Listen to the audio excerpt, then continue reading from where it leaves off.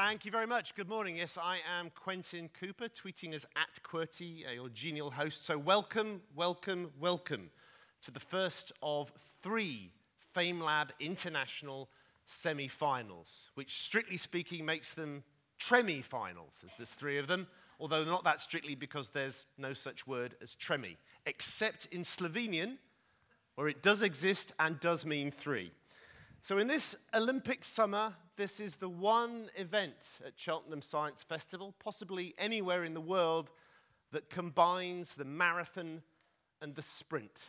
For our 27 Tremi finalists, it's a sprint. They've got exactly 3 minutes to get across something of the magnificence and significance of science, the wow and the how, to amaze and amuse, to give you something of the reasoning and the resonance. For the host, that's me, and possibly for some of you, it's a marathon. 3 Tremi finals back to back means we will not be done until gone 6 p.m. That is 7 hours from now. You could walk a marathon in that time. You could fly twice. Well, walk it twice, that's really impressive. Yeah, you could fly to most but not all of the countries taking part. So it's a long day. I just out of interest, who is planning to be here? Can I get the lights up for a second? Who is planning to be here for the long haul? Let's see your hands. Oh! Let's just see how many of you are still here at the end, shall we? Just see. And while we're doing questions, anyone who's just wandered into this and never really encountered Famelab before? There's a couple of you. Okay, well, good, welcome. I should explain you've not joined some weird cult. Oh, I like it. Applause! We've got strangers in the house. No, it's not quite that bad. Okay, so this is the world's largest science communication competition. With the help of the British Council, it has spread across every continent, dozens of countries.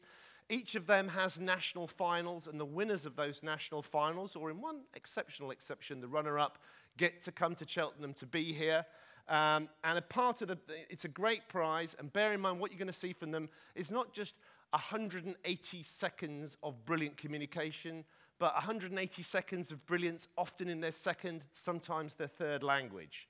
That is kind of all you need to know. The rest you'll pick up as you go along.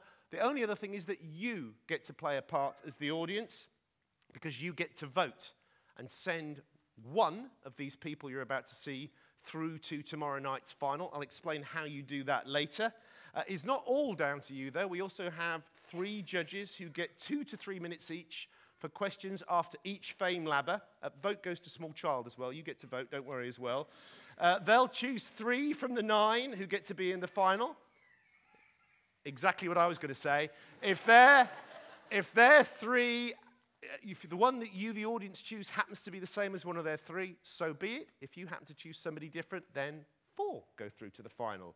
It's entirely logical, yet overly complex. That's the Famelab way. So who are these judges, you ask yourselves? Only some of the very finest minds available at Cheltenham Science Festival at 11 o'clock in the morning. Please welcome, first of all, our chair, geneticist, biotechnologist, encourager of collaborative research, enhancer of scientific diplomacy, and now science attaché to the British ambassador in Israel, Ronnie Prower.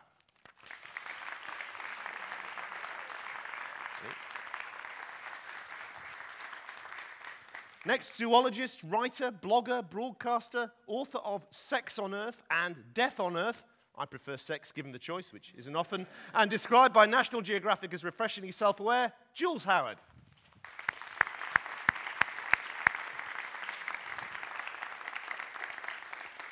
And thirdly, formerly research fellow in infectious disease modelling at the London School of Hygiene and Tropical Medicine, and she's now their public engagement coordinator, organising everything from festivals to their Young Scientists programme. Applause, please, for Erin Lafferty.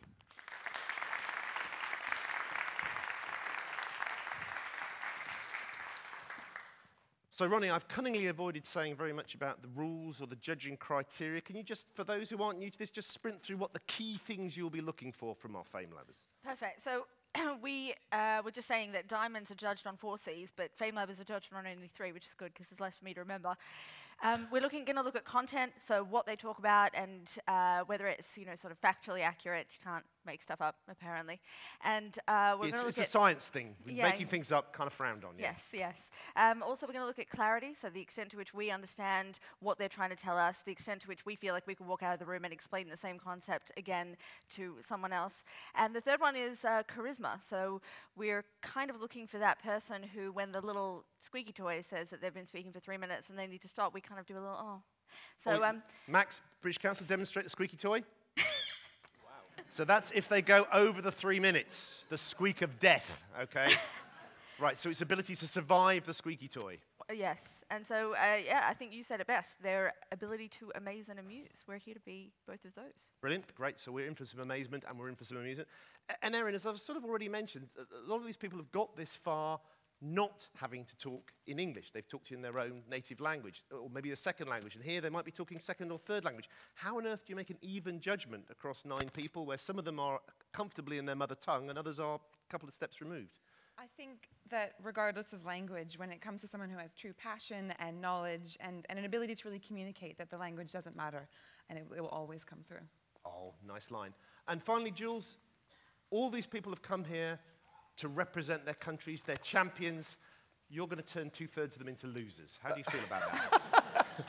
You've got me pinned down as like the nasty judge already. I mean, collectively. Well, these guys. It's a massive, amazing achievement, really, to have made it this far and to be representing nations is incredible for anyone. So, I mean, genuinely, there are no losers, and I think it's just wonderful to just get a chance to, like you guys, just be pulled into other people's worlds and be inspired by their kind of interests. So they're all winners. We're all lovely. Yeah. In a way, you're all winners. But in a real way, by tomorrow night, only one person will be. Okay. It's a big responsibility, and we are very grateful. So can we have a preemptive round of applause, please, for our 3 judges?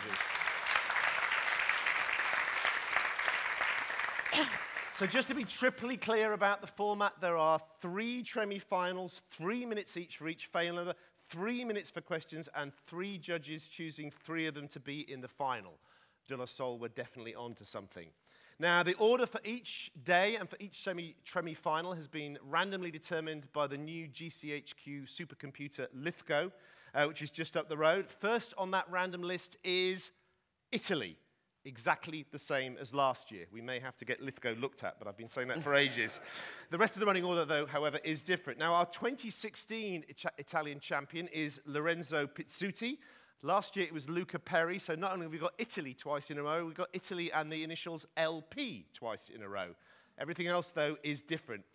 Lorenzo is a PhD physics student in Trieste. He's at the university to study the universe, something he says he's been fascinated by since childhood. He's interested in its history, he's interested in its future, he's interested in its secrets. And when not contemplating the cosmos, Lorenzo is in his own parallel universe as a concert pianist. He's been performing in public for years and says it was his passion for music as much as for science which led him to enter Famelab. We haven't got time for a Planet Suite now, but he might manage a 3-minute minuet. So a crescendo of applause, please, for our first Famelab Tremi finalist, Lorenzo Pizzuti. Good morning, everybody. To break the ice, I'm Iron Man. And I'm here to test my new ultra-speed suit by flying from here to the moon and back and measuring how much time it takes with my hyper-precise stopwatch. And oh, the result is amazing. I fly so fast that the entire journey lasts only 5 seconds. Wow. But in this room, there is also Captain America. Does anyone know Captain America? Yeah? The king of justice and other crap that wants to measure my time of flight from here to be sure that I'm not fooling you. So, when I land to show you my fantastic results, you ruined all the party screaming, "Oh, I knew you would fail. I measured your time, and it took 15 seconds. What? 15 seconds? 10 seconds more than my measurement? It's impossible. You wrong the measurement, stupid soldier. But he replies, no, my measurement is right. You are a liar. You are Iron Man. And so we start a civil war, an eternal debate on whose measurement is right and who is wrong. The problem, my new dear friend, is that we are both right.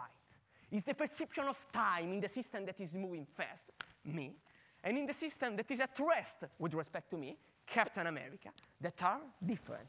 Space and time, ladies and gentlemen, two entities that in our common view we consider absolute, but actually they are not. Space and time heavily depends on where we are measuring them. This is simply because they are not two ideal concepts beyond the nature and the reality itself.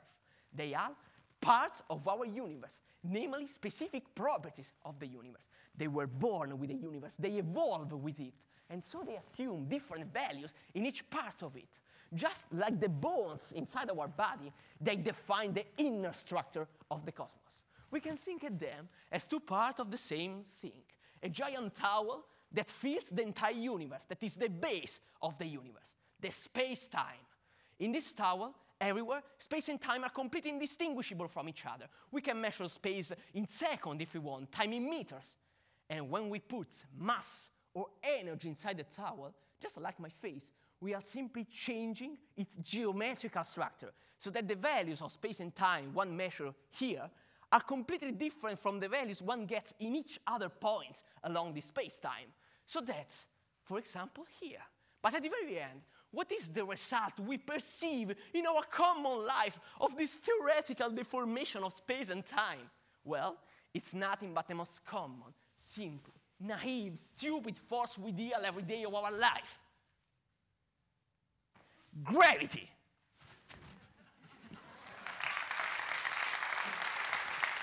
Sorry, I don't want to.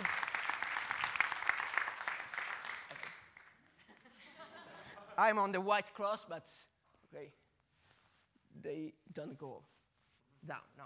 No, Okay. no, Fantastic. they're fairly stable, I understand. You're safe there, Iron Man.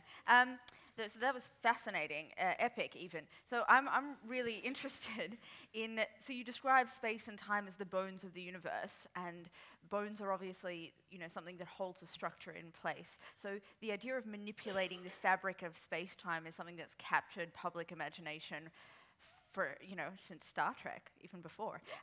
So I want to ask you what you think about, based on your presentation, what do you think about time travel? Is it something we've completely made up, or is it something that you can perceive in with some scientific stability or credibility? Well, this is a very interesting question because I believe in, let's say, time travel, because just the possibility to manipulate time is just to go farther than an observer that is at rest. So, for example, if I move, if I run, I gain in my entire life some kind of 1 millisecond with respect to one that is in his entire life stop. So, for example, run every day of our life, so we gain life, let's say, 1 second of life.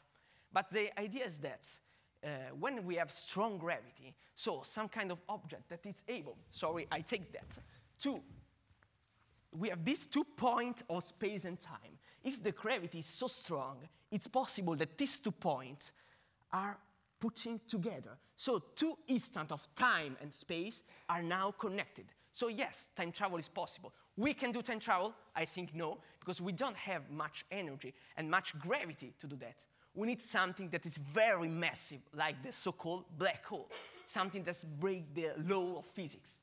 So, but would be very nice to try to make a black hole in this forward Earth. to that. So we'll die, but we'll die happy, let's say. No, I'm joking. Lorenzo, that was great. That was really good. Just a quickie. I love that. I was wondering if the clothes were going to keep coming off, and it was the suit top was going to be a new prop. And Not that kind of a show. you said music inspired you. Does it inspire your science communication? Because that felt like we reached a bit of a crescendo there. Because I love to talk, to stay on a stage, and to express my feeling. Because I think that scientists have also to express their own feelings to other people, to make other people understanding why they're doing what they are doing. So I'm a scientist.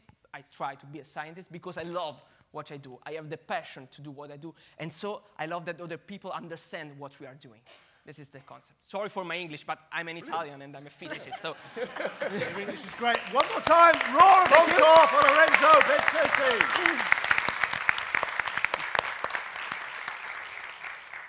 And I think Lorenzo set the tone very nicely there by evoking Captain America and Iron Man, because Famelab is a kind of sort of civil war, very, very civil version of it. Now, funny story. I was in Cape Town last month making a BBC World Service radio program. The Forum on the Brain Drain, still available online if you want to listen. Excellent program, great presenter.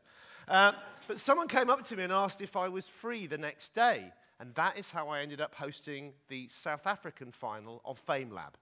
There is a bit more to the story than that, but suffice to say, I had a great time, met some fascinating people, and I'm delighted now to be renewing my acquaintance with the winner, Nozipho Gumbi, originally from KwaZulu-Natal. Nozipho is a PhD student at the University of South Africa, working on how to use nanotechnology to make the most of one of South Africa's most precious resources, water, helping develop membranes to help purify it.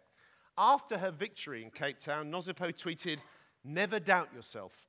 If opportunities present themselves, grab them with both hands, because you never know where they may take you." Although in this case, she does. They've taken her here to Cheltenham and to being our second Famelab International Tremi finalists. Prepare for a crystal clear stream of consciousness from our reigning South Africa champion, Nozipho Gumbi. Thank you.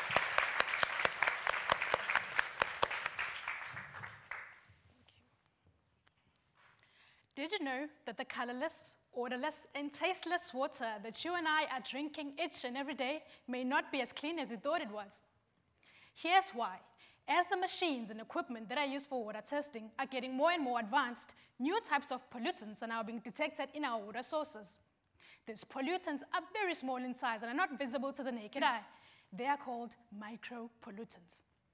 Where do they come from and how do they end up in our water sources, you may ask?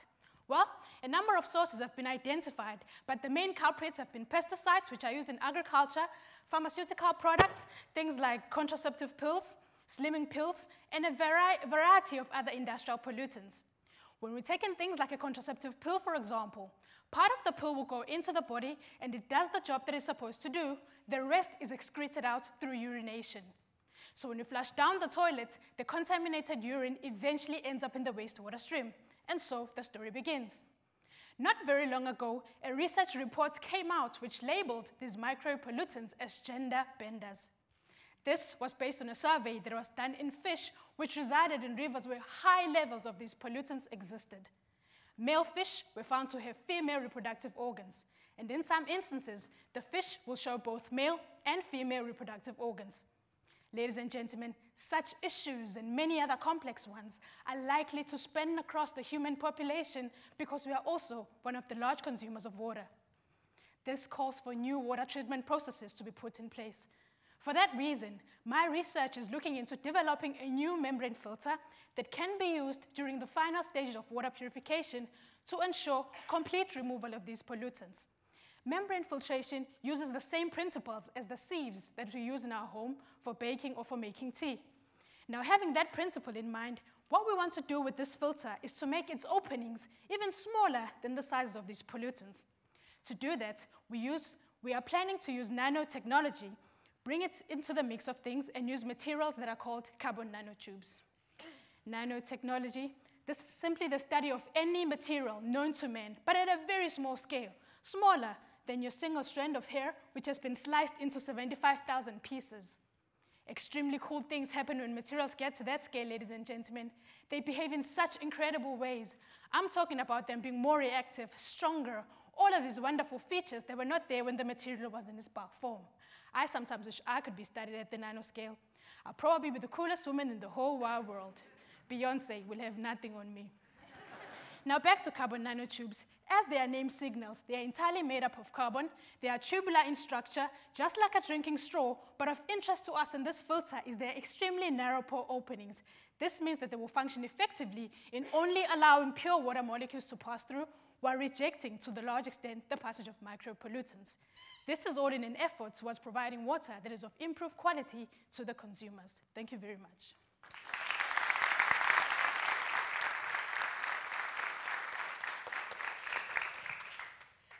Thank you very much. So it was a really, really fascinating talk and a really, I think, important topic in terms of health of the environment, but also health of humans as well.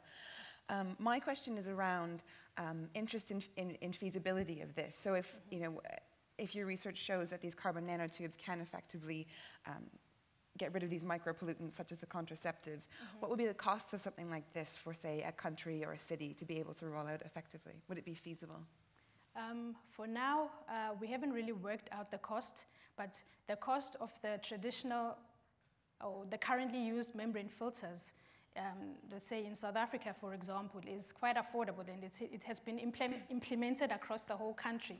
But what we've realized is that making these carbon nanotubes, especially the multi-walled, the ones with bigger sizes, is much more less expensive.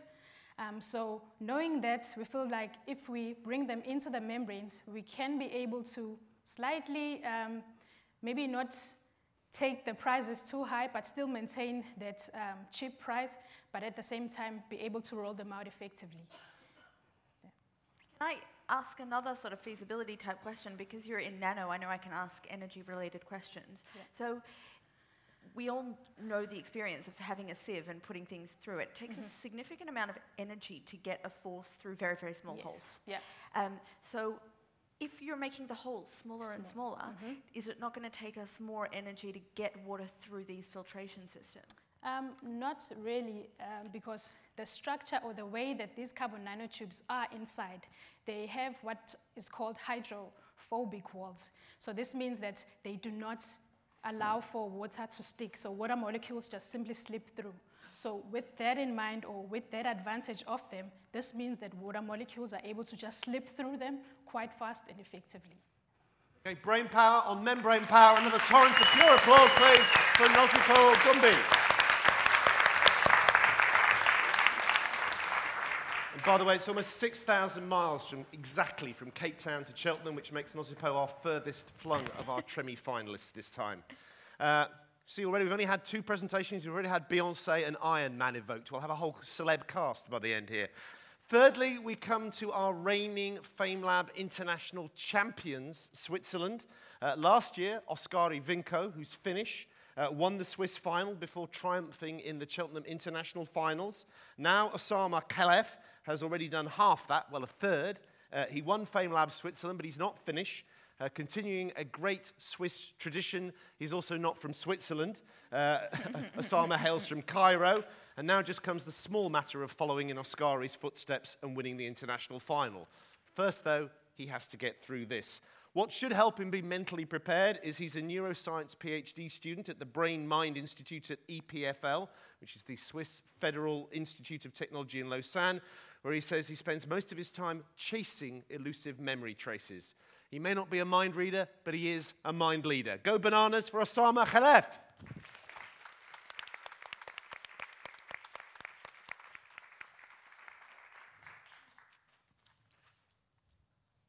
Have you ever had a very bad memory, a traumatic one, like an accident or maybe a harsh breakup, that would like to get rid of without affecting other memories we cherish? Can I see show of hands, please? Well, as expected, so many of you. So could I please ask you to look here, and for all the others who didn't raise their hands, kindly close your eyes.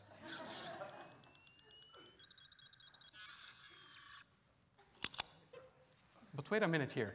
Is it really possible that we can get rid of memories, or is it just crazy notion from sci-fi movies?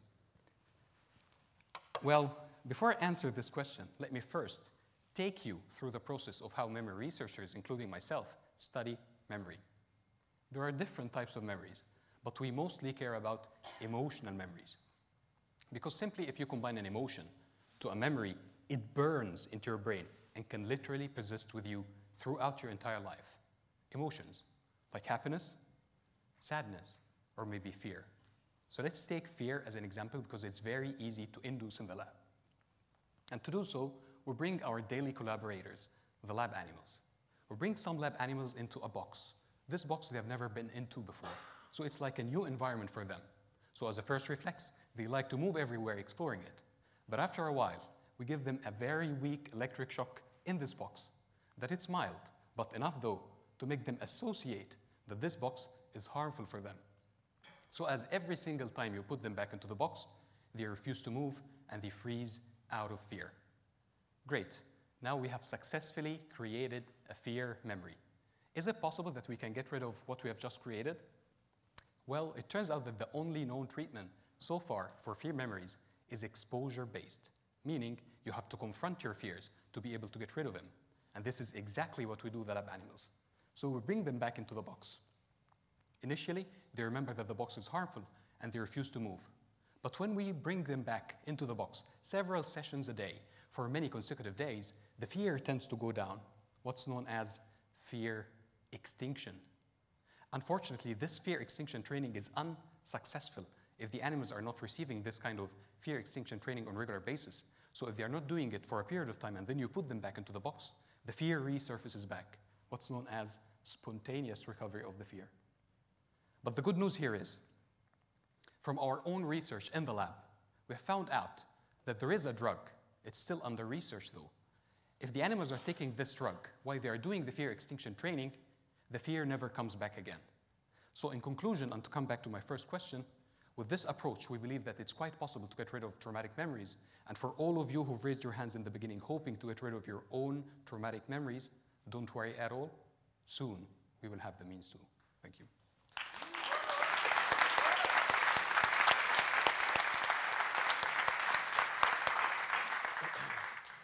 You had me at Men in Black. No, that was great. That was really interesting. And there is naturally a sci-fi sort of element to it, which is, really, really fascinating. Okay, so the animals that you're working on, I assume, are these rats? Your test mice. animals? They are mice. Okay. So do you have concerns, not concerns, but do you think the end game here, I'm assuming, is to, replicate this as potentially as a pharmaceutical drug for human use? Do you think the problem, although we're obviously very genetically related to mice and most other, placental mammals, humans are much more complicated. I'm going through a weird situation at the moment. Our daughter's really scared of dogs, and she's got that fear memory right in there. But that memory could be more complicated. It could be because she had an experience with a dog when we weren't around. She felt alone. She might have been going through a stage. She was starting school at the time. My point is, humans are very complicated, and fear is about much more than just one single thing sometimes. So is that a concern? Do you really think this could be replicable for humans? Well, that's true. That's why we are still investigating this new drug. But apparently it works with the lab animals very well. So the drug basically increases and enhances the learning curve of the animals. So we took it actually from the learning field, and we found that if a group of mice are taking this drug, they learn any task, regardless the task is, way more faster than another group that doesn't take this drug. And since extinction of fear is also a type of memory, it's learning how to be reassured, learning how to be safe. So it works also and increases this learning very efficiently.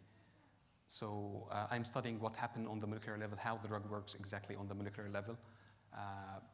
And I can explain how it works. So basically in learning, we need certain set of genes that need to be made, need to be expressed in order for the learning to be successful. But the problem is that these genes are on the DNA, and the DNA is rather long. It's almost 2 meters long. So in order for the DNA to fit inside the nucleus, which is even smaller than a cell, it has to be really super coiled and compacted and condensed over a reel, which is a spherical protein called histones. And like this, it's super compressed and it fits inside the cell. But the problem is that the accessibility of these genes is no longer there. So the drug basically makes the DNA less condensed, and therefore the genes that need to be expressed for learning to be efficient are accessible. Okay. That was brilliant. Slightly longer than your original presentation, but it's still amazing. One more time, please, for the incredibly memorable Famelab. And you got some bonus stuff there about Jules's daughter's fear of dogs as well. So, were they a Swiss miss or a Swiss hit? Only time and our judges will tell. 3 down, 6 to go, and we start the remainder with Romania and their Famelab 2016 winner, Vlad Padurian. Now, Vlad is a 4th-year medical student fascinated by the human brain and coordinator of the Student Circle of Neurosurgery and Neurology in Romania's second city, Cluj-Napoca, or a word similar to that in pronunciation, I forgot to check. All this, though, he says, is just my serious side. Vlad describes his favorite food as being humor, and he enjoys giving long lectures because then he says the jokes are all the more unexpected. Today, he only has 3 minutes, but I still think he'll find time to tickle a few frontal lobes. So please welcome our Romanian champion, Vlad Padurian.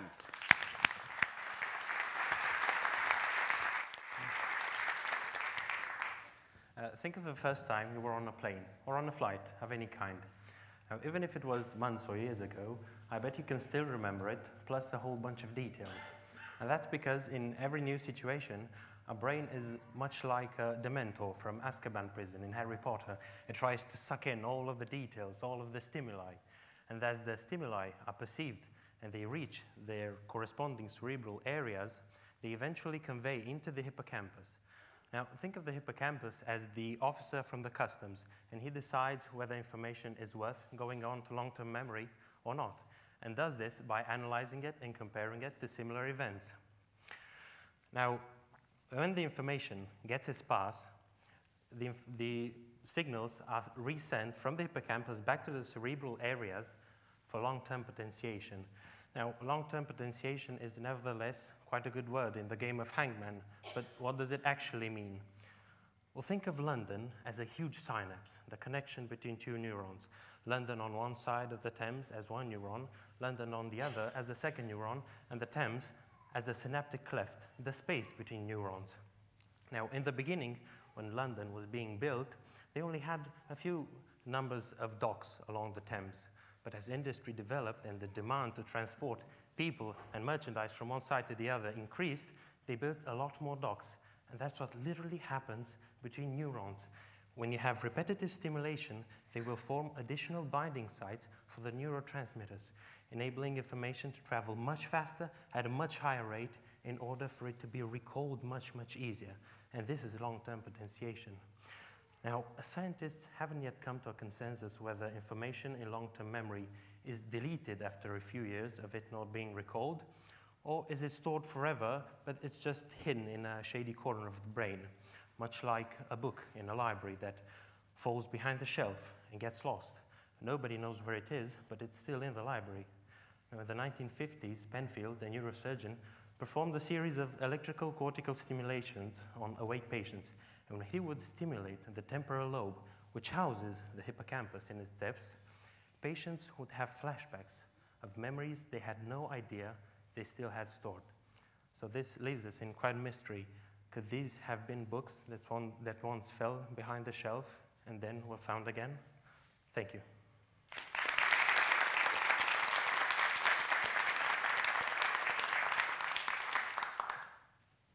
Vlad, that was fascinating. So you described to us the process of input, as in the hippocampus processing whether something should be stored in long-term memory or not. Yes.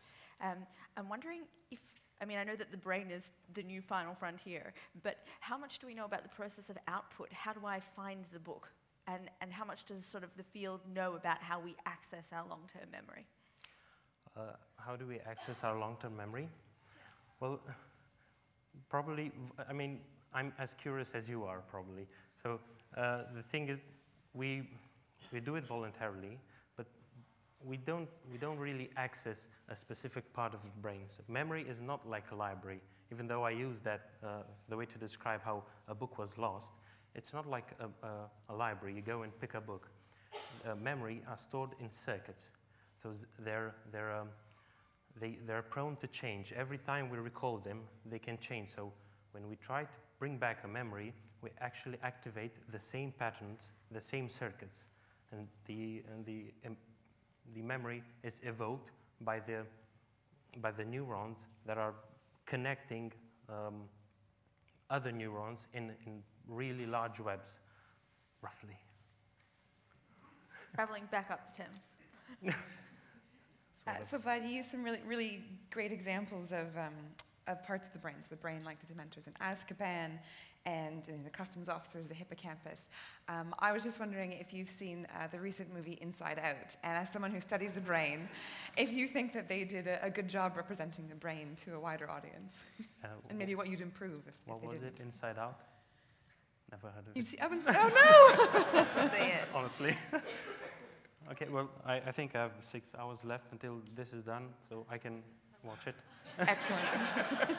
I recommend it. Okay. I was going to ask exactly the same question. Such a nerd.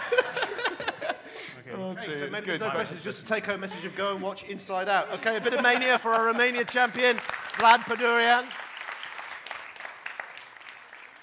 So we're now up to Dementors, Men in Black, Beyonce, Iron Man, and a double plug for the Disney movie Inside Out. It is a great film. It is a fantastic film as well.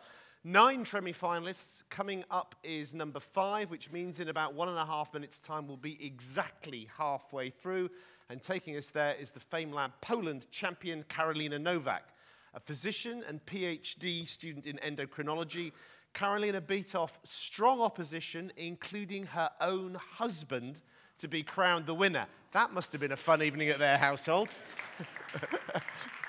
He works on acoustics, so the two of them have teamed up to develop a new improved stethoscope for the 21st century.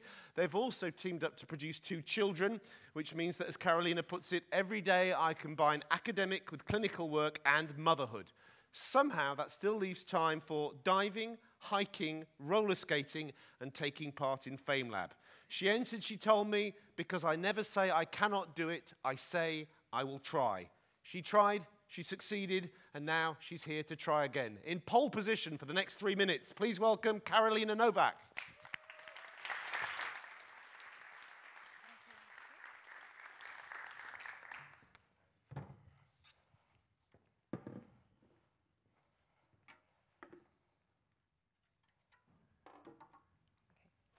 I will tell you about one of the most amazing multidisciplinary projects I was ever involved in. The aim of the study was to find an answer to the question, why can some marine mammals talk underwater while we can't? I work with my husband on several projects, and he's also my diving partner. So an inspiration for the study was a common problem we experienced during dives when we couldn't communicate efficiently underwater using, hand gestures alone. And we started to investigate why gray seals, for example, generate a variety of sounds underwater while humans are not able to do so. Gray seals breathe air just like us, and they generate sounds by exhaling. So, what do they have that we don't? Sounds can be divided into 2 groups. Firstly, the structure-borne sounds are transmitted through solid structures, such as wood, for example. Secondly, the airborne sounds are resulting from the vibration of air, just like our voices or whistle. The vibrations of structures are transmitted as sound underwater very well, while sounds from air hardly penetrate the water. They rebound from its surface like a ball from a wall. So we thought if an airborne sound is to be heard underwater, it has to be converted into the structure-borne sound. And we asked ourselves a question. If any of the sounds generated by gray seals are airborne sounds, and what would be the best way to check?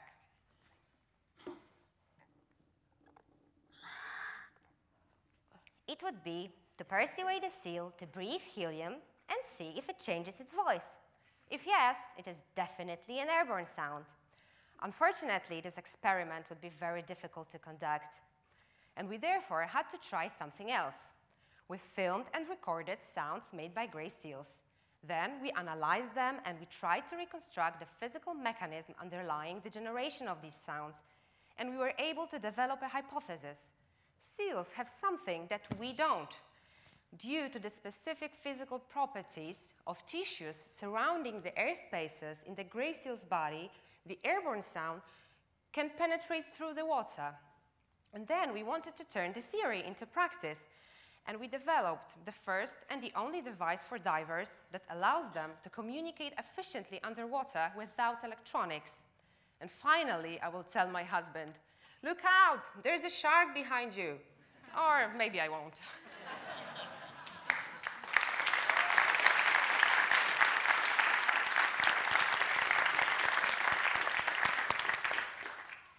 Thank you very much, Karolina. Is this the actual Yes, tool yes, that you've made? Yeah. Very cool. It's a prototype. Oh, very cool. And so, when in some things with diving, it can become a very life or death situation. So what, I guess, what sorts of scenarios would you see this being used in? And would it be something that a diver could actually sort of put on their equipment somewhere while they're still Yeah, we maneuvering? can attach it to our diving equipment, so it can be in standard equipment. It's very light, and it takes only one, because nowadays we have like a full face mask, and we can communicate with electronics, but our diving partner has to have another one, another diving mask. And with this, you can have only one, because you need only your ears to hear what I'm saying underwater. So it would be improved safety, because sometimes there are situations when I couldn't explain my husband that he has a leak with a regulator, and I couldn't, explain it with it. And I would just simply say, hey, you have a leak. What does and we it need sound to dive like? up. It's absolutely amazing. So what does it sound like underwater? Does it sound like tinny and sort of like a... It sounds like I'm talking to you right now, actually. Yeah, we tested it, and the sound quality is really good. It's really great. I have so many questions, and Quentin's going to start edging. He just edged remarkably well. Is there a patent? And if so, what's the mechanism of this? Mechanism of this? Yeah, firstly, have you patented it? And if not, can we Yes, invest? it's patent pending. And so when you patented it, what the patent needs to sort of describe what mechanism you're using. So can you tell us?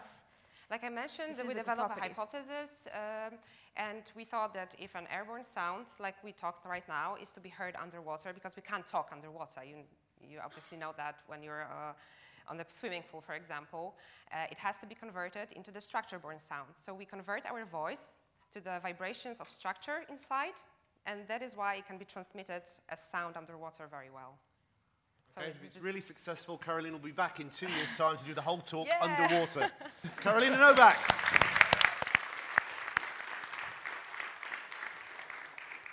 And appropriately for a hiker, Carolina Novak is an anagram of I walk on anorak.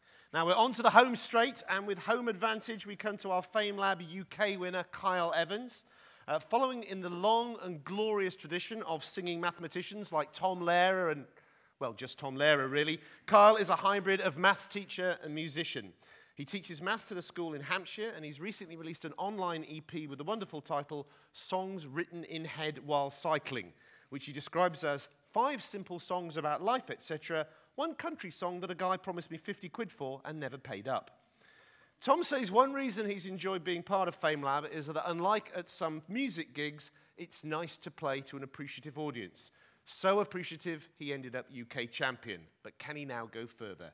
He's got logarithms, he's got music. Who could ask for anything more from UK champion Kyle Evans?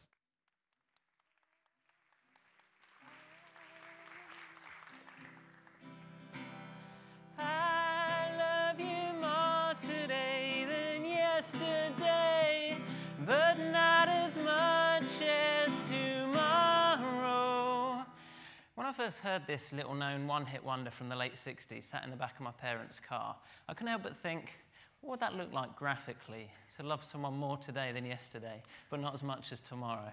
And being in primary school at the time, I was imagining something quite simple, a linear relationship, a straight line graph. Now, to help you visualize this as well, I've arranged for this big screen behind me to be installed. So what I want you to do is to imagine the vertical on this to represent time. So your whole life together with a chap from this song. And the vertical axis represents love, so how much he loves you as a proportion of how much he possibly could. Okay, so if we join up the 2 points we know about, that's this bottom corner here, the day that you met, to the top corner, top right over here, that's the end of your long and happy life together. Well, this is actually quite sad, because in a linear relationship, time and love are going up at the same rate. This means that when you're halfway through your life together, he only loves you half as much as he possibly could. That seemed quite sad to me. But it gets worse, though, because my dad once bought my mum a card that said, I love you twice as much today as yesterday, but half as much as tomorrow. And this is terrible, because this describes an exponential relationship where the amount of love is doubling, doubling, doubling every day. But if we work this back in the same way, it means that just one day before the end of your life together, he loves you half as much as he possibly could. And a day before that, it's 25%. A day before that, 12.5%. You've only got to come back 1 week, and he loves you less than 1%. basically, when my dad bought my mum this card, he's promising to hold her in complete contempt for the vast majority of their life together. There's no other way to leave space for this huge hump at the end. Excuse my choice of words there, but this might seem quite silly or trivial, but I was doing mathematical modelling in the back of my parents' car, and no one had told me to. And it's a crucial part of mathematics, where you take the information or the data given, and you fit it gradually to the best, most appropriate model. And if you're wondering, the most appropriate model in this situation, there's a few you could go for, but maybe a logarithmic relationship, which has a steep increase at first, and then is always increasing, just at a lesser and lesser rate. So if you'll indulge me, I've got a follow-up song. I don't claim it to be equal, but maybe just an extension on the idea. Baby, I love you logarithmically. Initially I met you and we fell in love steeply. Now every day I love you more, though it gets harder to see. Baby, I love you logarithmically.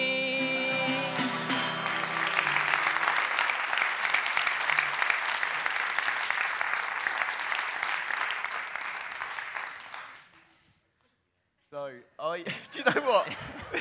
It's quite embarrassing. We decided we would take it in turns to ask questions.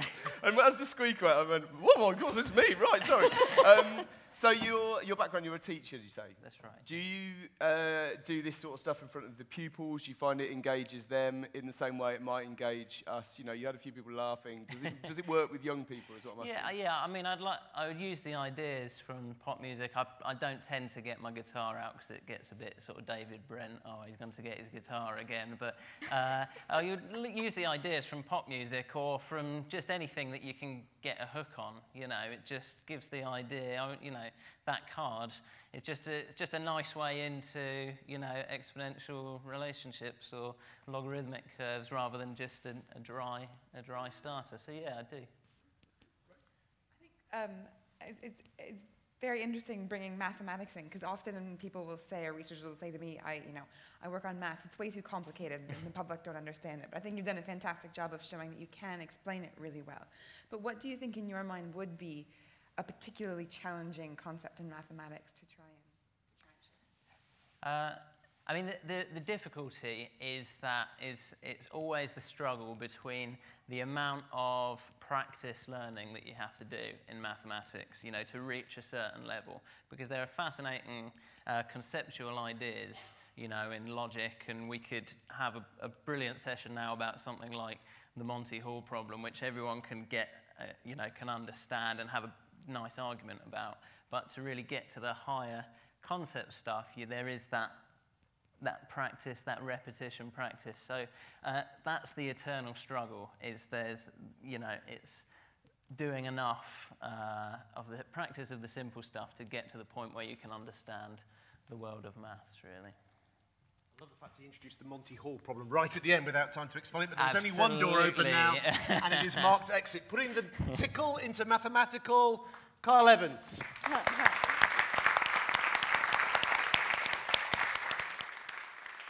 And I'm going to pinch a recent tweet from Kyle for a cheap joke. He tweeted this: what did the mathematician who forgot her dinner money do? Binomials. Binomials. Thank you. That's a maths joke. Only 3 participating nations in Famelab beginning with an S, and they're all in this first tremi-final. Already had South Africa and Switzerland, and now we've Spain and our Spanish conquistador, Alba Aguillon. Now, when Carl Evans won the UK final, he was lucky enough to get his prize from the CEO of Cheltenham Festivals, Louise Emerson. Pretty cool, huh? When Alba won in Madrid, Louise wasn't available, so she had to make do with getting hers from the Queen of Spain. The actual Queen of Spain. Queen Letitia's been along a few times now, apparently rates it as one of her absolute favourite nights out. So next year, I think we should change all the Famelab logos to say by royal approval. I'm sure Her Majesty wouldn't mind. Alba herself has qualifications in marine biology and ecology, and says she has 2 big passions: polar regions and ants. Ants being creatures found pretty much everywhere across the world, except polar regions. Alba says she decided to take part in Famelab to share her love of insects, and that if she can get even one person excited about ants, that would be a victory for me. She clearly managed it in Madrid. Now we've upped the ant ante. Put your mandibles together and waggle your antennae for Alba Aguillon.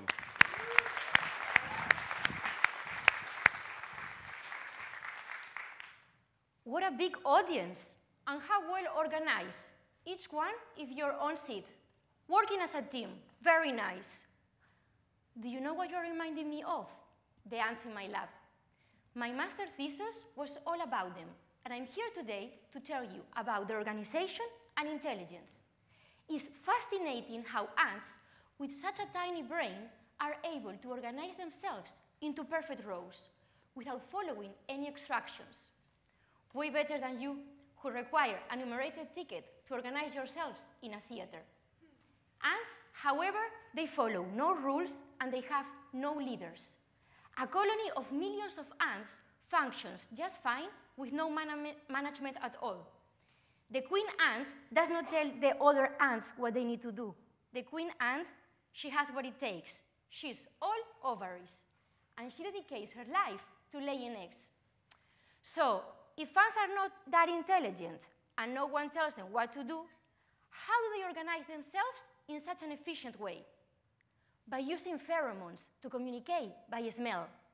If an ant finds a dead worm, she will go back to the nest, leaving a trail of pheromone that other ants can smell and can follow. Is the axe effect of ants. Well, for the British, it would be the lynx effect of ants. If more than one ant finds the dead worm and they use different paths to get to it from the nest, the ant that uses the shortest path will be able to make more trips, laying more pheromone and attracting all the other ants. So while searching for food, no ant sees the big picture, but thanks to the communication between all of them, an intelligent behavior appears, knowing which route is the shortest path to get food. This, in science, is known as swarm intelligence. Many individuals with no central control that organize themselves to produce a complex behavior. Ants have been practicing swarm intelligence for millions of years, something that is really important nowadays in science for the construction of robots or for a further understanding of how neurons organize themselves in the brain. So don't lose your tickets. You need them to know how to get back to your seats. But next time you step on an ant, remember all the things they have taught us. If you walk alone, you might get to your destination a little bit faster. But with company and communication, you will get much farther.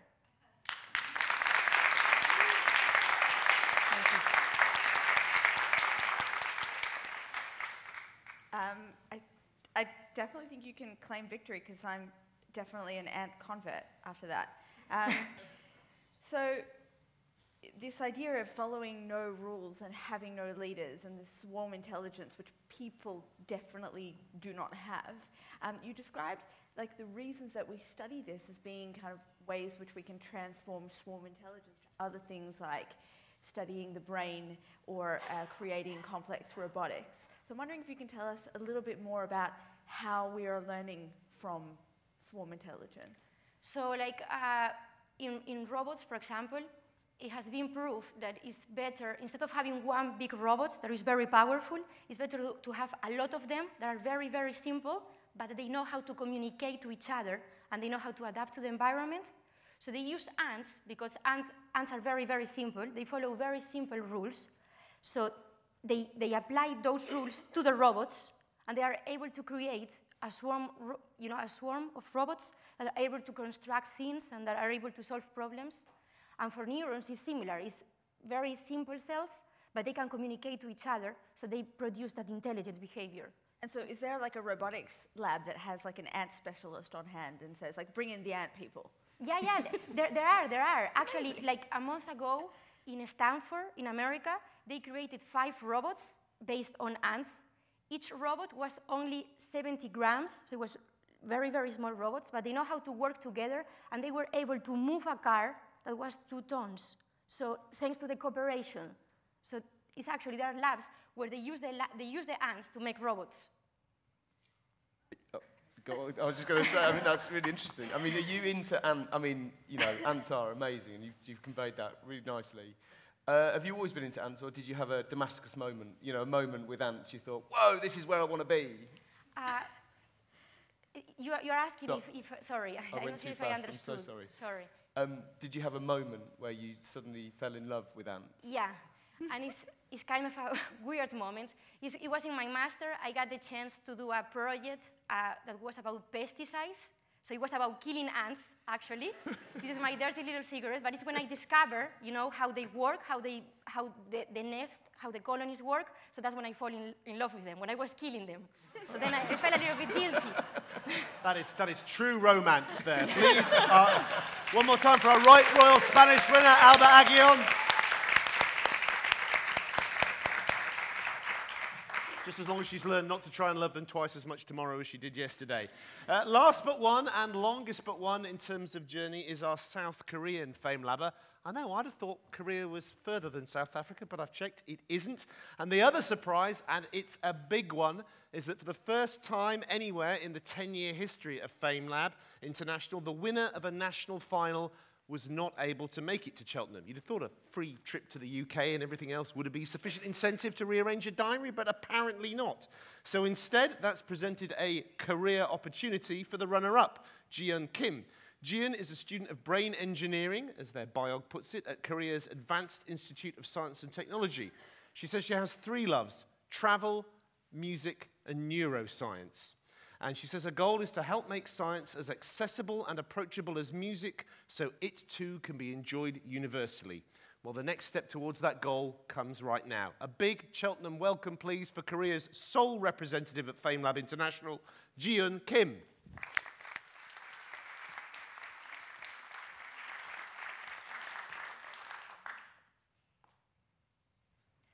Hey Jude, don't make it bad. Take a sad song and make it better. Along with Hey Jude, the Beatles have created many timeless songs that have been enjoyed by people from all over the world for over half a century. Well, we never learned to listen and to understand music, but how do we understand and appreciate music wherever we are? You know, we are from different backgrounds, but we know how to understand music. How do we like the music that we love? Sound is a very complex thing. So for example, the first set of sounds in Hey Jude it travels in a really, really different wavelength. And each of these wavelengths is followed by another set of wavelengths and another that complements each other. So because of this complexity, when it's joined by different beats and different sounds and different effects, such as accents, staccato, and legato, we sometimes can't, it seems too much for the brain to process. So let's go back, for example. For Hey Jude, we didn't need to understand what actually happened. Sorry. So let's go back just a little bit and think about Hey Jude.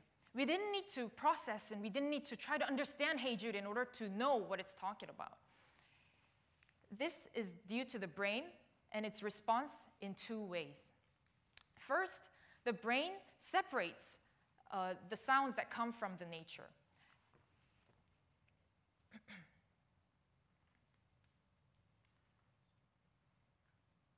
Firstly, our brainstem can separate sounds that happen in our nature, such as the cars passing by,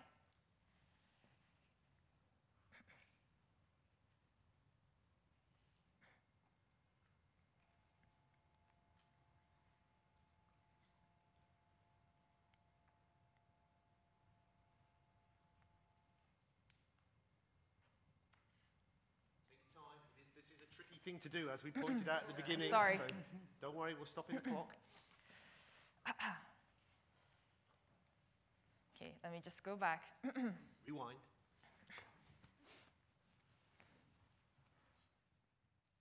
I've just gone really blank. I'm so sorry.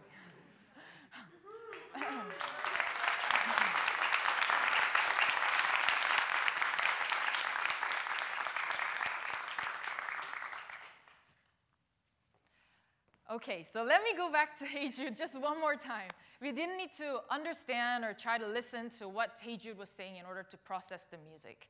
And our brain goes against this chaos of sounds by doing two things. Firstly, it separates sounds and processes it differently. The brainstem that is located at the back of our brains, just going down towards our spines, it only takes in passive sounds, and it takes it passively sounds that happened maybe in our nature, such as our cars passing by. But music is different. It's processed by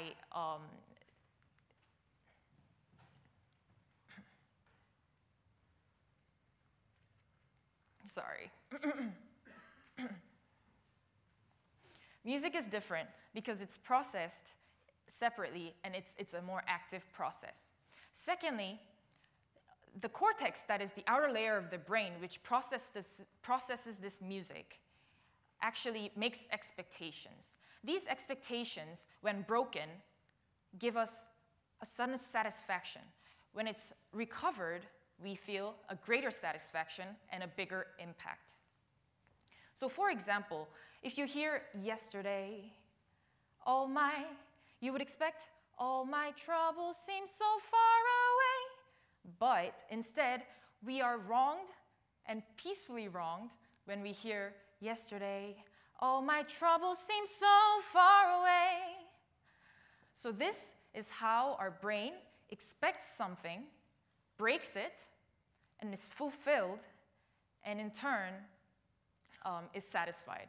So by using these variations and at the right frequencies, we are able to enjoy music and like music that we love. Thank you.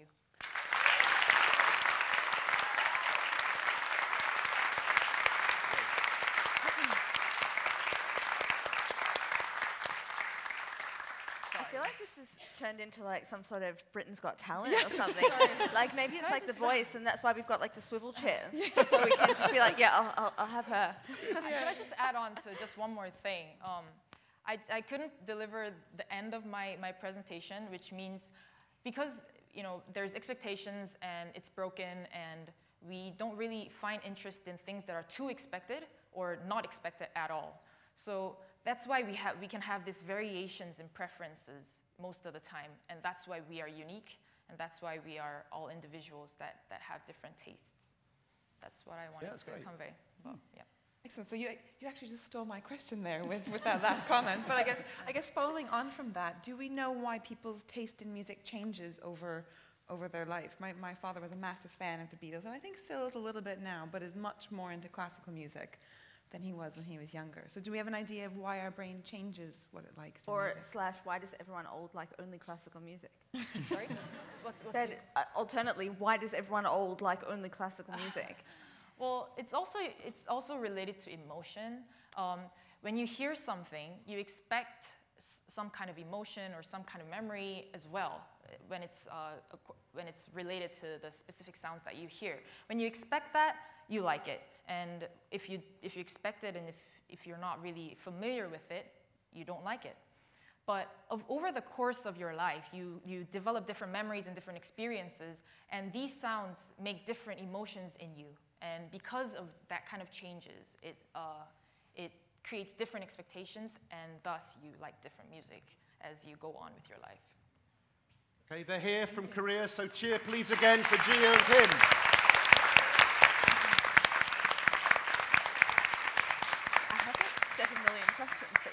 If we had time, I'd pick a fight with Ronnie over the outrageous statement that old people only like classical music, which I think is unsupportable at every level. Sorry. And also, although I'm not happy that it happened to Gian, I am almost happy in a way that you saw somebody there trying to remember, because the others, they make it seem so easy. This is an incredibly difficult thing these people are doing. Trying to talk for 3 minutes without any notes about something scientific and reach a conclusion is a very tough thing to do. I have a clipboard. I wouldn't dream of doing it otherwise. Right, so we've now had Iron Man, Beyonce, we've had Men in Black, Dementors, we've had Ants and Beatles. And finally, or tremi-finally, if you forget the other 2 tremi-finals, which are coming up at 1:30 and 4 p.m., I'll be back, we have our winner from the Netherlands, Bert Vernokke.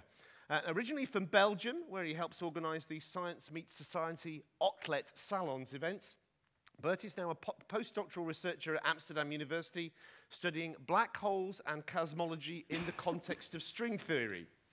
He says his overly enthusiastic approach to science teaching and percussion means his 2 young children always get more than they bargain for if they ask him any science-related questions. It sounds scary, judges. You have been warned. So brace yourself for the force of nature that is Bert Vernocker.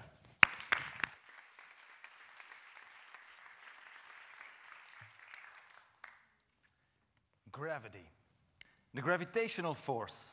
We all know it, especially after the first talk. The gravitational force is the force responsible for this apple falling down. We also know gravity as the force responsible for the Earth revolving around the sun. But gravity is much more than a force involving a celestial object. It's the only force in nature that works between any 2 objects you can imagine. It even works between people. I feel attracted to my wife feels attracted to me, and while she calls it love, I know it's gravity.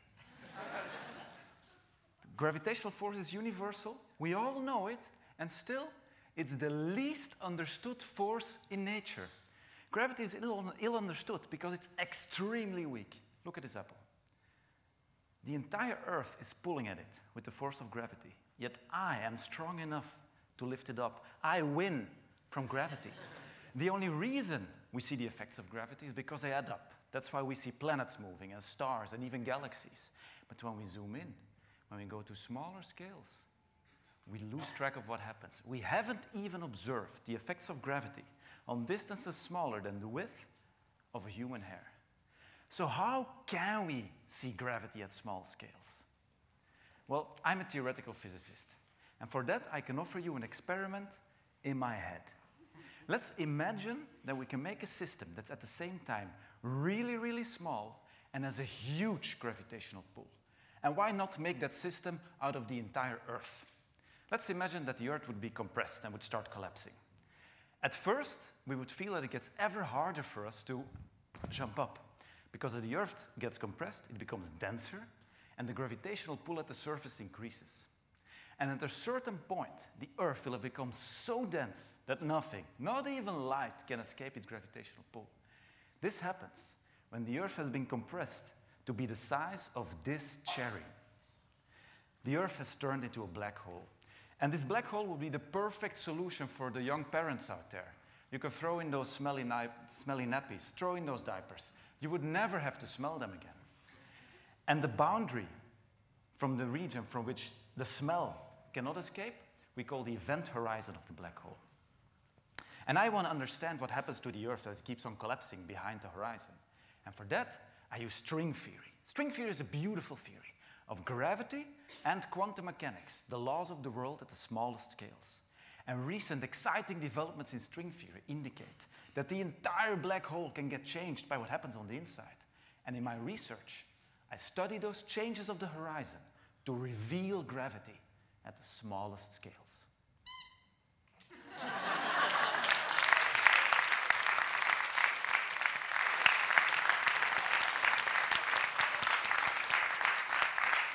Thank you. That was really good. I love being taken into like theoretical sort of math sort of world without a chalkboard. So hats off to you for that. Very well done. I wondered, this is a question that you might have been asked before, but does it frustrate you when people always want to know what are the applications for this kind of research? So how is humanity going to benefit from this kind of research? Does that annoy you? You know, how do you feel about those kinds of questions? That doesn't annoy me at all. I think it's a normal question to ask because I always get asked that question. And so I have different answers for that one. So let me give you just one. You may or may not know Thomson. He discovered the electron, but he had a device to discover the electron. Did he know that that device would become our television set? Well, sure no. He just wanted to know how nature works, how particles work. So I would say, let's just investigate and let scientists do science. and applications will come. That's great.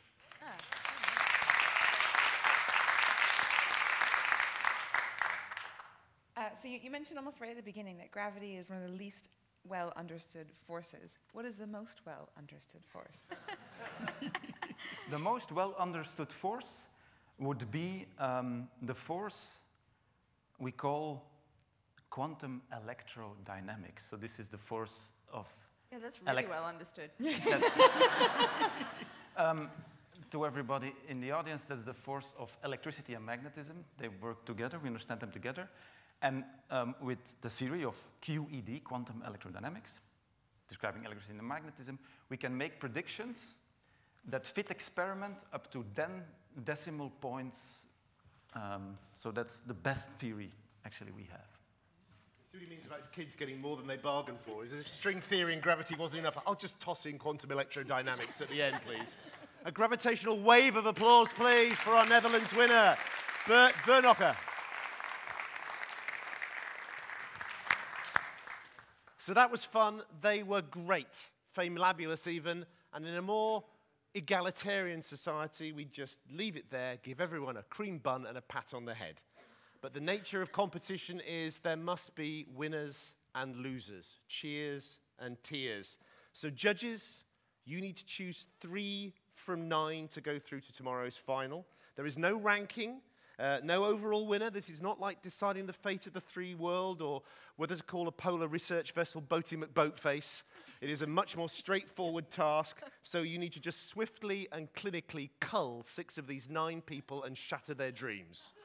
Very simple task. Can we send Ronnie, Arian, and Jules on their way with yells, cheers, and last attempts to influence their decision?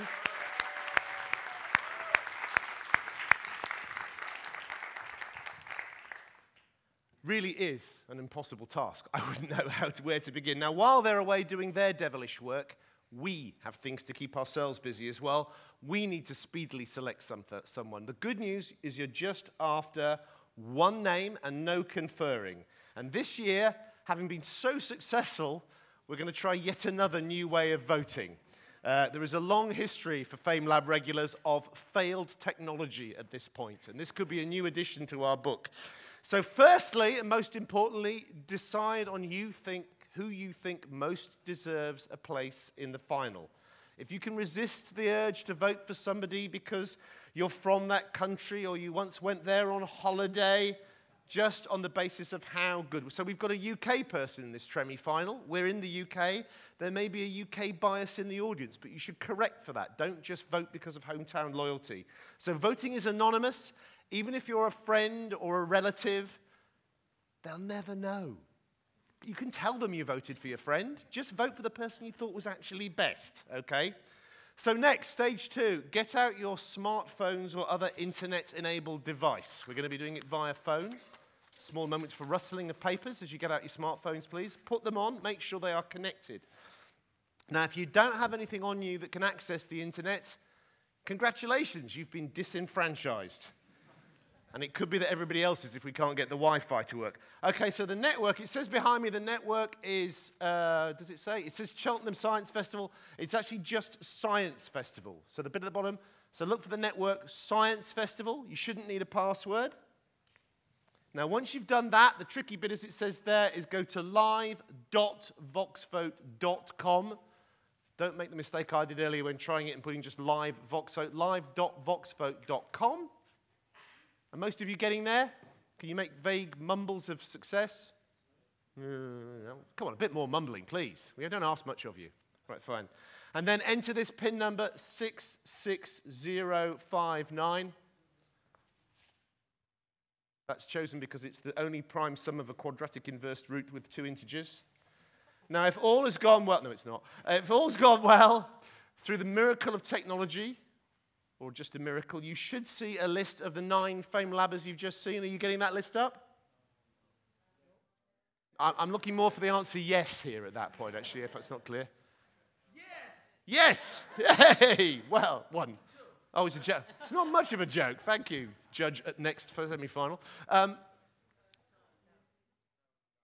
No. Marvellous. Is anybody getting to the livevoxvote.com site?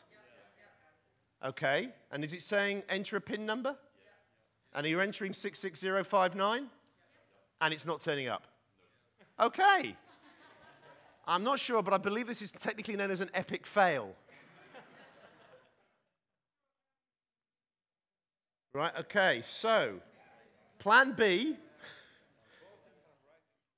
Well, we might have to. Do we really want to do it by show of hands?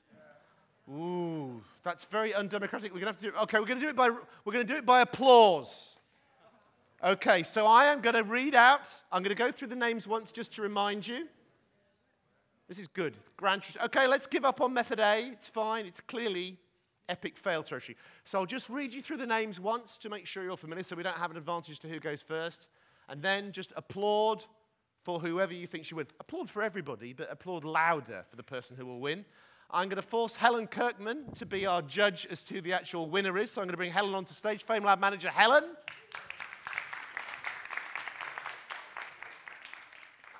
So this is going to slightly spoil the kind of mystery later where we reveal who this is, because she's going to make a decision now, but she's not going to tell me until the judges come back. Okay.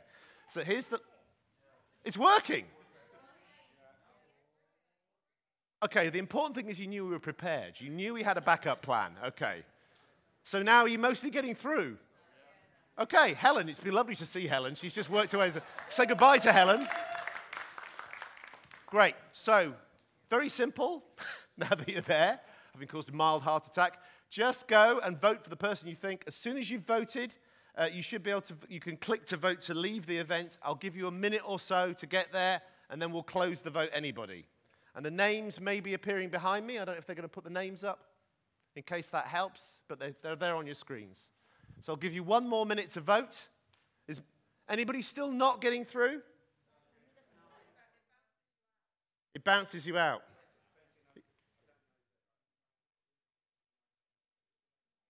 You can't even get to the Wi-Fi.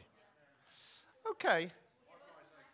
What we're going to do is we're going to assume that a random subset of the audience is able to vote and that they represent you as a whole. And then we'll try and see if this is looking pretty dodgy for the second Tremi-final, we'll abandon it altogether. But let's at least give it a run through once. If it's appallingly undemocratic, find somebody who has got a phone that works, snuggle up to them and try and persuade them to change their vote. No, we're going to do it. We're going to do it by this method and see what happens. And we'll get enough of you should. It looks like a decent number of people are able to vote. It's just that a decent number of you can't vote. It's not like it's been chosen on any bias. Yeah, some are working, some are not working. It's fine. Okay, just a few more seconds and then we'll close the vote. Actually, I'm going to be mischievous here. I'm going to bring Helen back on. I'm going to make more work for myself. We're going to do two things, Helen, just to make the audience happy. Those of you who've been able to vote, don't take part in this. I'm going to trust you. We're going to have an applause vote as well, and both of those will count. I think it's the only way to be rubbishly democratic.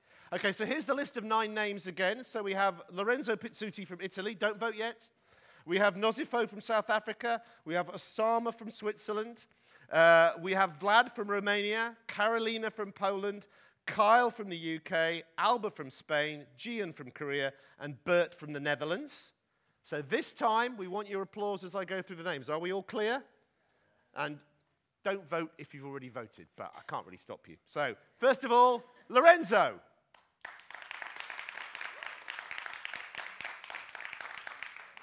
Next, Nosipo.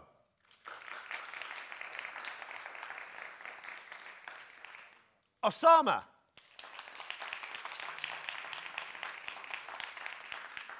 Vlad. Carolina. Kyle. Alba. Gian. And Bert. Well, I think that was pretty obvious, really. No trouble at all for Helen there. Helen, thank you. We'll drag you back onto the stage later to reveal the result. Can we thank Helen one more time for the impossible task? So I could have asked her to reveal the result or results now because the technology one should be in and Helen's own acoustic version should be in as well. But the interest of suspense, we will only reveal the results once the judges are back. They're not going to be long, but while they're away, we're also going to try something different, something kind of new. It occurred to us that having all these fabulous Famelabbers with us all at once was a bit of a waste of a vast repository of knowledge. We just get them on to talk for their 3 minutes and answer the judges' questions. We thought it might be quite fun to see what happens if they had a chance to answer your questions. Anything as long as it's vaguely scientific. Why is the sky blue? How do magnets work? What is Brian Cox? Whatever it is you want to know, they will try to answer. So can I get all 9 Tremi finalists back on the stage, please? Yes, to applause.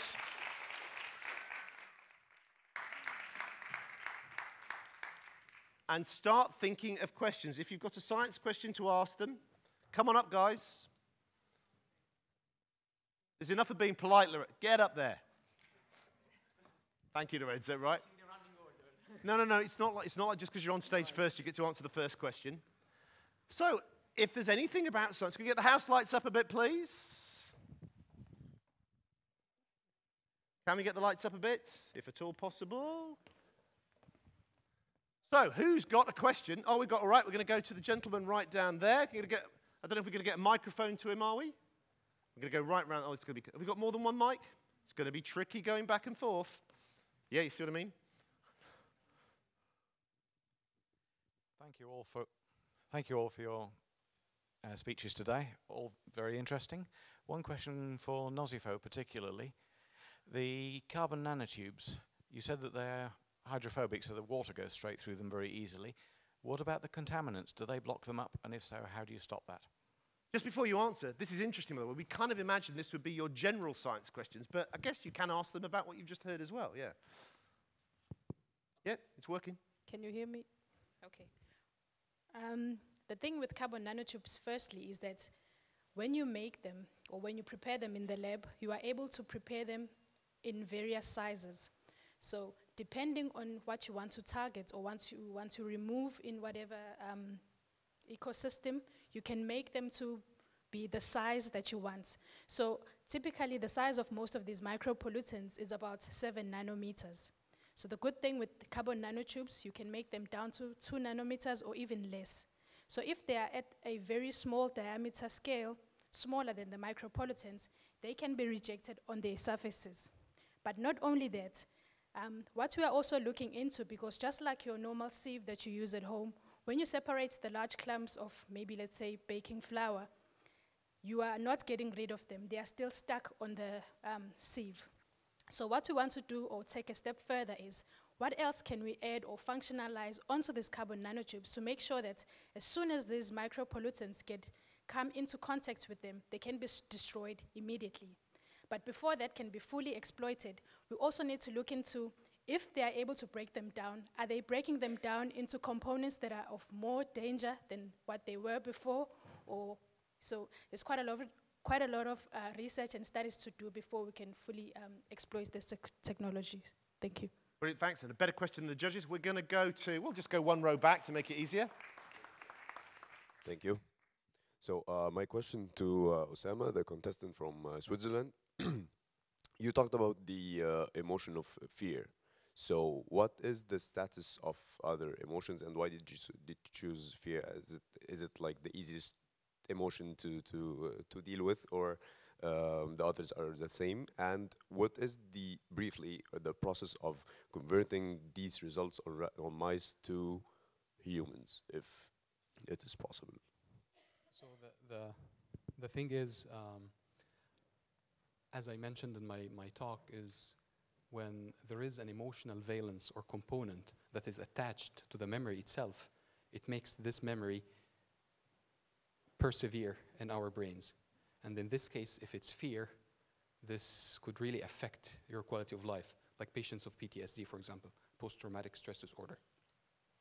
But for example, if you have happiness, such emotion you won't need to delete or get over, right? So that's why we are working more on fear or traumatic memories to get rid of. And the only known treatment so far which is unsuccessful is exposure-based therapy. So you go to the psychiatrist and you lay down on a couch where he or she tries to make you vividly recall the accident that happened to you, the traumatic event, in a safe environment in order for you to relearn that there is no need whatsoever to be afraid again. This is exactly what we do with the animals. And we see that it's quite successful if we are doing this kind of physical exposure therapy with them on a regular basis. But then if they are not receiving this training for a period of time, the fear comes back again. And that's why we thought of using a specific drug that enhances the learning, the safeness learning or extinction learning, and probably we can extrapolate it afterwards to try it on higher primates and then humans. Okay, we'll leave it there because I want to get in a couple more because we're very tight for time. Short answers panel, by the way. Let's go right to the very back.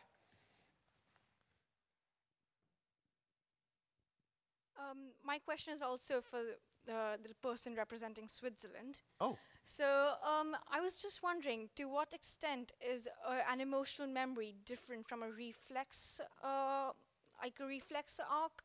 So when you were talking about putting mice into a new environment, it's probably more of it's a reflex for them to investigate the new environment, and it's a reflex for them to not if they're given an electrical, like, you know, yeah, you mean, so a stimulus. Thank you.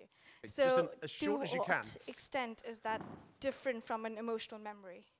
So the paradigm that we are using that I mentioned in my talk, it's called contextual fear conditioning. So we want them to create an association between the context that normally they don't have any problem with it because before giving them the shock, they were exploring it, moving everywhere. But once we give them the electric shock there, they built an association between the shock, which is a harmful cue, and the context itself. So there are other fear conditioning paradigms that you could use, and you can pair the shock with the sound, for example, so they will only freeze when they hear the sound and not for the context whatsoever. But anyways, we have controls, so animals that don't receive the shock in order to make sure that they are not afraid of the context. Okay, thank you for trying to do that. Okay, we're going to go to middle of that row there. Hang on. Microphone's coming in on your right shoulder. Right shoulder. Wormholes in space, fact or fiction? Okay, wormholes in space, fact or fiction? Okay, wormhole are things that actually could be exist in our universe. Basically, theoretically, if you take the famous Einstein equation, you solve the Einstein equation, you find that you have actually a wormhole that connects two parts of the universe, or actually also two universes. But in reality, we aren't able to see if these wormholes are actually around us. If there are in region very far from us that could we, for now, not analyze, let's say. But theoretically, consequences of this beautiful theory, the general relativity, that is well tested to work in our world, in our solar system. So why it could not be? If it works here, maybe. Okay, so just to sum up, not sure. Right. One more. Who's got a nice finishing question? Okay, got one there. Wherever you've been pointing. Oh, here. Fine. I couldn't see where they are. Okay, not there. General question to anyone. So is gravity a pulling force or a pushing force? So is an apple falling down, is it because something is pulling it, or is it because the space-time is pushing it? Okay, the microphone is strangely attracted to Bert for this one. Well, there are different ways of describing it. So one is with space-time, another is with Newton's force, for instance. But the best way of seeing it is not that it's something that's pulling at the apple. It's just a force that works between any two objects. So the Earth is pulling as much at the apple as the apple is at the Earth, yes. Okay, okay, and I think is gravity a force, strictly speaking, but... Yeah. Sure it is. We can describe it with space-time, but it's also a force. The space and time around us are form the gravitational field, and the force is variations of the field. And in the same way, electricity and magnetism are described by changes in an electromagnetic field. So both of them are forces in the same way. Okay, we've reached the point where the panel has become self-sustaining. They're just going to ask each other questions and feed on forever, so we better stop them there. But I think as an experiment, that probably worked better than the voting. So can we please thank... No, we're going to stop it there. We've got to, because there'll be other Tremi finals. You can ask questions then. But can we please, for now, thank our 9 Famelabers. Stay there, though. Stay. The moment of judgment is at hand. The judges are back with us. See if I can get them back on the stage. Please, can we get the judges back to some applause?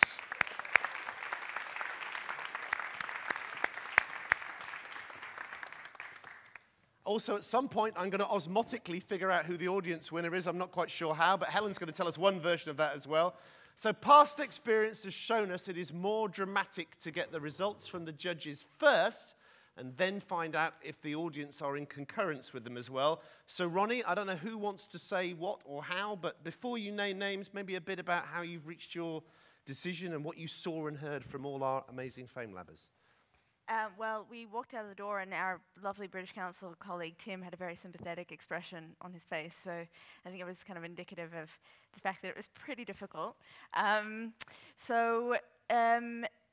Just to say, you know, we said that we judge on 3 criteria: content, clarity, and charisma. And Erin's going to say a bit more about the way that we weighted, like the way that we looked at that. But certainly on the charisma front, you've all got at least like 3 in your fan club, and we've all got heaps of questions we wanted to ask you, and we were, you know, looking evilly at Quentin as he edged towards you because we're like, no, we want to know more, stay. So it was honestly a huge privilege to listen to you all, and I, for one, will be coming at you with questions after this. Guys, you don't need to applaud yourselves. You're the subject of the applause. It's okay, fine. Oh, just that one of the things that kept coming back in our discussion was it was sort of fascinating to see the diverse ways that you all use to explain very varied and very complicated scientific concepts. And so we really, one of the biggest things coming up was how we balanced out this content and this explanation of content and the performance. Yeah, and just to add, I mean, you know, obviously it's we've all been there trying to communicate science and trying to sort of get across quite complex ideas. And, you know, that's how you do it, you know, definitely how you do it. But also the way you answered the questions, which is another quite difficult thing in front of all of you guys. You were really, you know, succinct and, again, just weren't, no one looked spooked, you know. You know, so that's Seemed genuinely disappointed. amazing. Well, a little bit, yes. You know. No, you know, well done, genuinely amazing. Okay, you mentioned kind of Britain's Got Talent or whatever. This is not Britain's Got Talent or Pop Idol. We're not going to spin it out indefinitely. Who are your 3 going through to the final? We get a drum roll. Okay, so it almost came to blows. It was really tough. But going through to the final from all 3 of us unanimously will be the candidate from Spain, Alba. Whoa. Step forward. The amazing candidate from Poland, Karolina.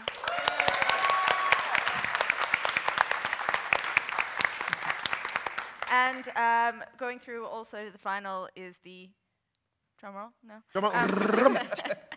Candidate from South Africa, Nazipo. Whoa!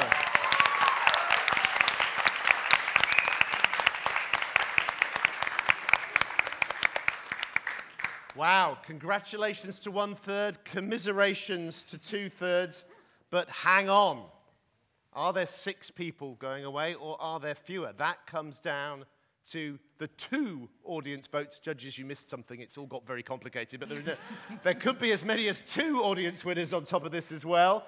So, Helen, if I can get you on stage, I think you're going to do a double reveal, are you? Has anyone got a microphone for Helen? That might be useful. So, do you want to start with your own acoustic test, or do you want to start with the amazingly successful technology? I will start with the amazingly successful technology, if I may. So the total votes cast for the Vox vote were 53 that we've collated, and I'm pleased to say that the winner of the audience vote is Lorenzo from Italy. Hey! Lorenzo as well.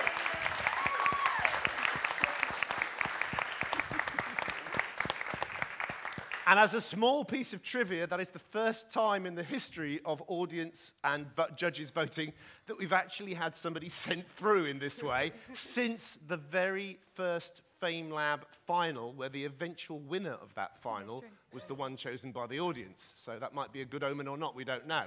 And And the winner from the highly scientific clapometer, I have conversed with my colleagues backstage, who have also come to the conclusion that going through will be Kyle Evans.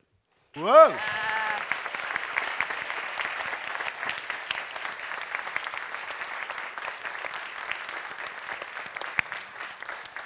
Well, that is astonishing. Where there was a possible maximum of 4 going through, 5 from 9. It was hardly worth it, really. I mean, over half of you are still going through. That is brilliant. So can we please, first of all, can we thank our judges again for their excellent work? Can we commiserate with our 4 runners-up? But remember, you're now free. You can enjoy the rest of the festival, whereas these guys have got to work. So, but well done.